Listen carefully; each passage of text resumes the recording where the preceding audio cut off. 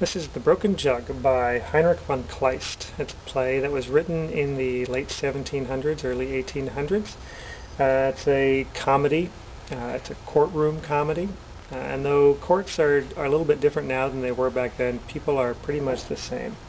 In The Broken Jug, a young woman who, while fending off the amorous attentions of some mystery man, has her family's heirloom jug broken.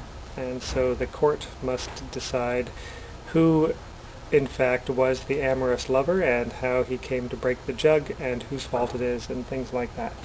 It's a fast-paced play designed to just build one scene upon another and come to a kind of hilarious conclusion.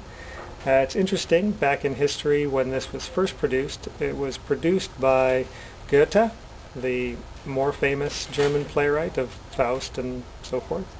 And Heinrich von Kleist always hated Goethe after that because he feels that he ruined the production by putting an intermission in the middle and thus breaking up the pace of the play. I found it quite amusing, and if I could, I would probably produce this play and have a lot of fun doing it.